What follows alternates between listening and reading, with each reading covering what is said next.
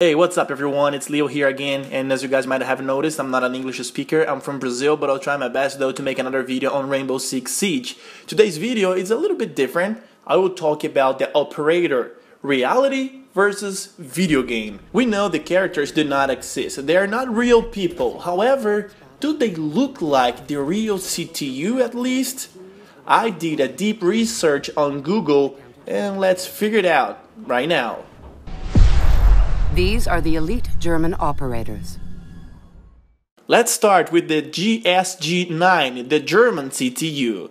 This first picture gives an idea that Ubisoft did a great job. This one even more. The uniforms look realistic. These three soldiers, pay attention, I think they were inspiration to make two operators, Jäger on the left and Bandit on the right. What about these guys with the shield? Easy, huh? Blitz for sure. And the Germans wear jeans pants and normal t-shirts, it's okay. Do you want another example? What about this female? If you said IQ, you are right. These are the elite French operators.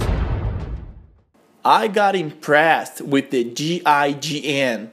They look perfect, exactly as in the real life.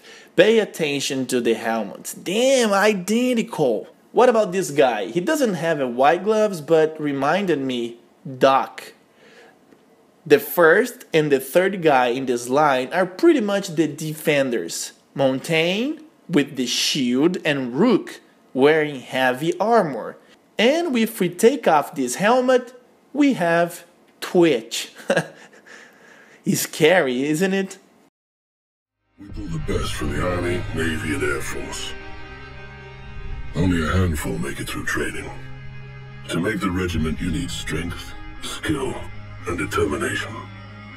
But more than anything, you need character. The British SAS CTU uses the gas mask, but the operators are not too real though.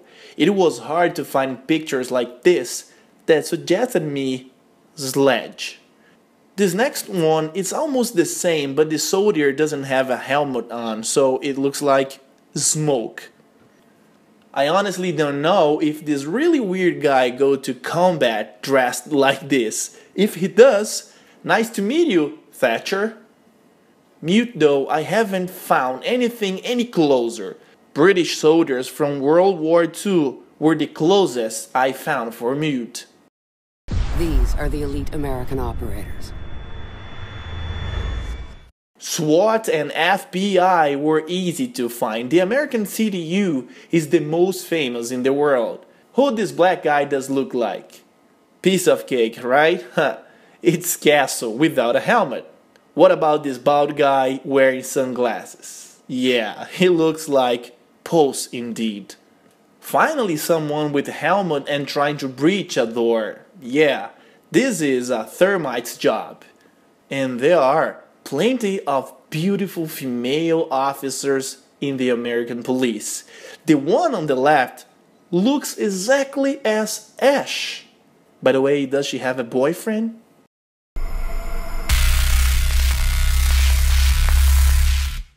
The Russian CTU is well represented. The soldiers have indeed this heavy camo uniform. Maybe because it's super cold in Russia, or maybe because they are badasses. Like Fuse with this huge gun on the right. Well, this guy doesn't hold a sniper rifle, but imagine if he would. Wouldn't you say it looks like glass? And I really didn't expect to find this kind of armor. It's sick. When I first saw Tachanka, I thought the developers were crazy, but Tachanka is real. By the other hand, I haven't seen a soldier that looks like Capcan. During the World War II, Russians had this hat. This paramilitary on top picture fought on Chechnya war, so it was the closest I found to Capcan. Well, if you guys like this video, let me know that I can do another one when all the DLC CTU come out.